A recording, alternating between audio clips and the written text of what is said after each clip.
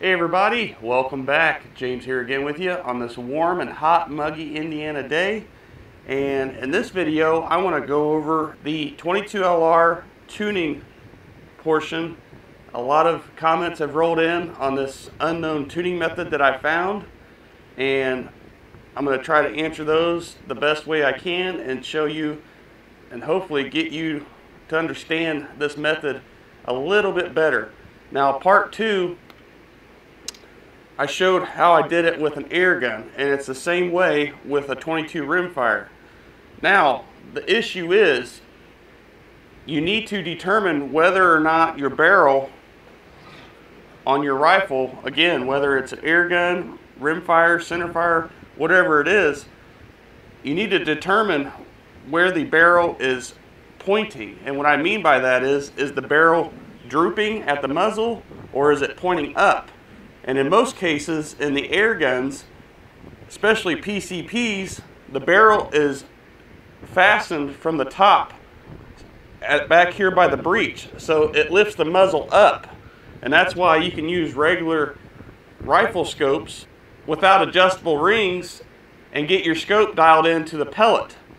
Now, if that wasn't the case and the barrel was drooping, you know, most people have to either shim the scope ring in the back to tilt the scope down to meet the pellet trajectory, or get adjustable rings.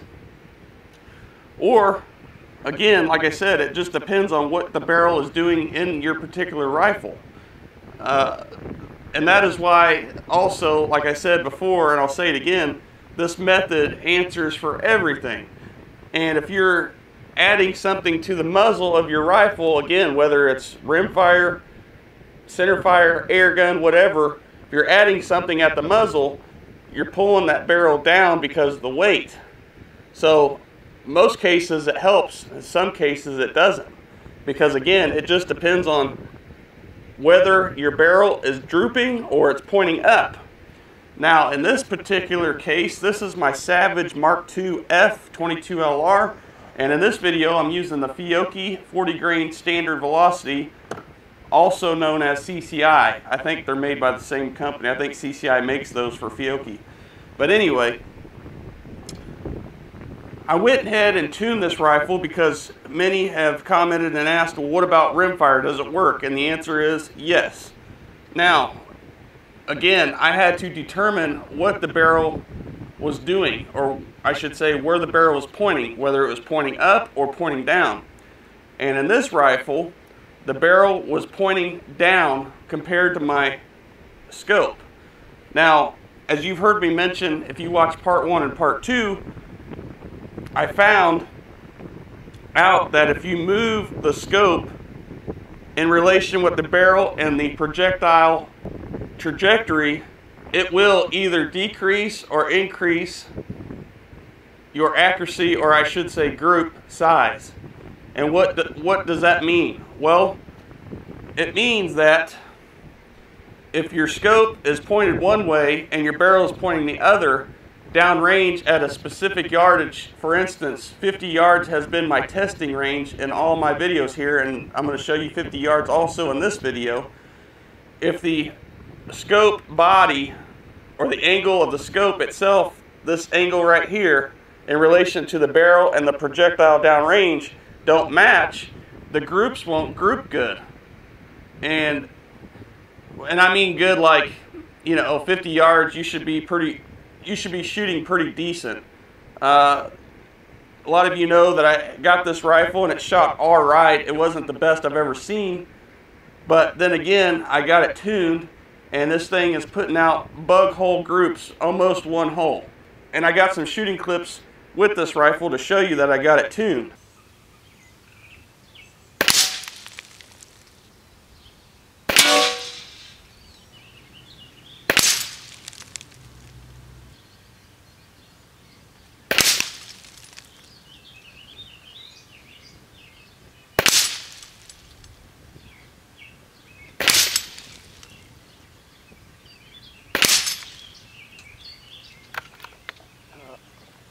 Hitter's stuck.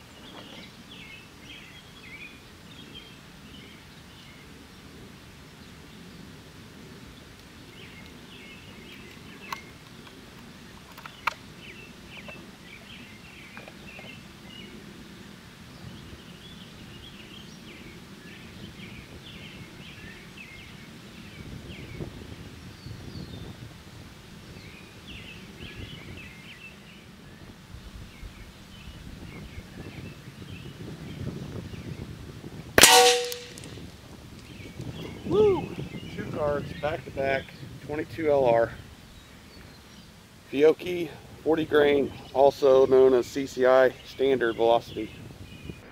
Now what did I have to do is the question, and how did I determine that?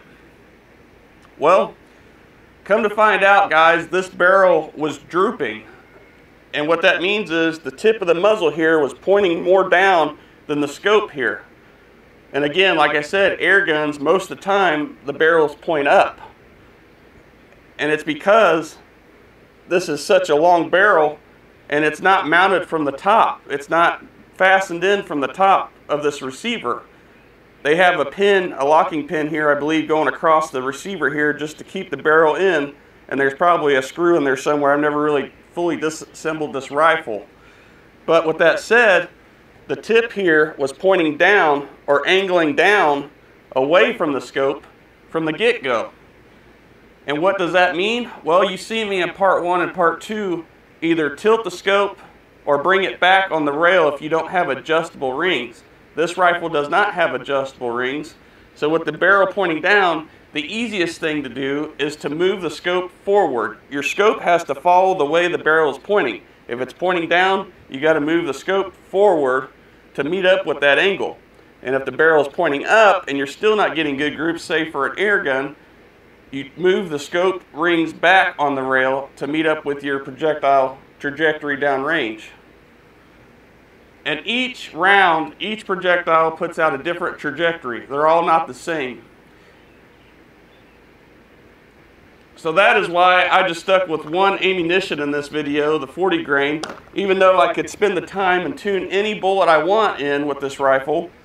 The thing is, I want to show you an easy way to do that and figure it out with your own rifle, because really, at the end of the day, it doesn't matter what I can do with my guns.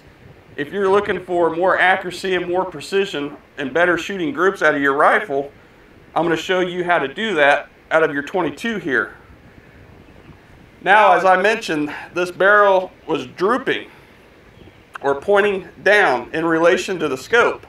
Now the scope is set right here, and I have 2 levels I want to show you that I'm going to attach to the rifle and see if I can get a good view to show you exactly what I'm talking about. Now the scope is set up perfect. It's shooting great now. So I want to show you what that looks like when it's pretty much well set. And with that said, in most cases, the barrel should be angling up and the scope should be angling down. And what that means is the scope angle or optic angle should be farther down than the barrel. If you understand what I'm saying, the barrel should be pointed up and the scope should be pointed down. And it's not bad, it's not awfully, the angle is not that significant, but it is significant downrange, that's the thing. Now this gun has been safety checked and verified, just so you guys know.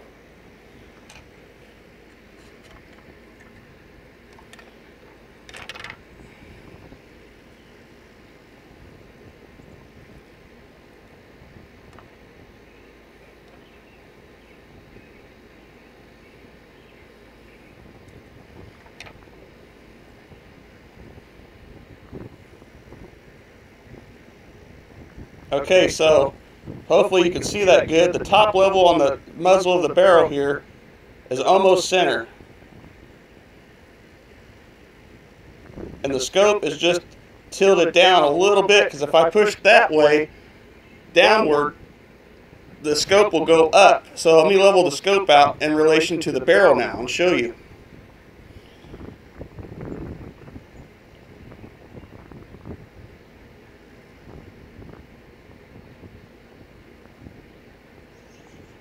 Yep, you can see the top level. I don't know how well you guys can see, but with the scope centered, the top level is just a hair above the scope. But that makes a huge significant difference downrange. And again, this is tuning the scope for each projectile.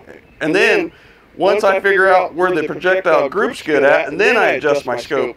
I don't adjust my scope as I'm going on. Once the projectile meets the correct angle with the scope, it should group good, and when it does, then you change your scope to adjust the reticle, the turret, to meet up to that group for your point of aim to be the point of impact. I'm not resetting the scope to zero, mechanical zero, or anything like that. I'm just shooting it and determining where the perfect angle for the trajectory meets up with the scope body, the angle of the scope.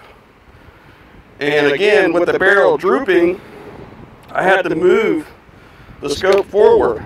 Now originally, before I tuned this rifle, I was 2 notches back here. And when I first got this rifle, the scope and barrel were pretty much even. And that's not good, especially if you're using an ammunition that shoots decent. You want to find the right tune, the right angle of the scope to match up with the trajectory of the load you're using. Because you can't change the velocity of a center fire rimfire if you're using factory loads. All you can do is just hope for the best. Well, now you can shoot your gun and determine the exact angle where the scope needs to meet up with the barrel and the trajectory downrange. And this again works on anything. Works on rimfire, center fire, air guns. And I did the testing with an air gun, obviously, but the reason why I did that was to keep the setting the exact same throughout the testing, because a lot of air guns are not adjustable. Now again, this is why you're tuning the air gun to shoot better. You're getting it tuned in not only to group good, but it's because of the scope angle itself aligning to the trajectory downrange.